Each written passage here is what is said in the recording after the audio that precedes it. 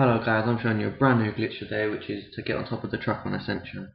All it is, guys, is just a knife lunge to get on top of the barrier, and then it's a strafe jump, which will need stamina. Otherwise it will be a very hard strafe jump if you haven't got stamina. Check your feet! So here it is, guys. Charge up your knife lunge, get behind the barrier. Make sure this is a much easier way to do it, to make sure you're going to get through every time.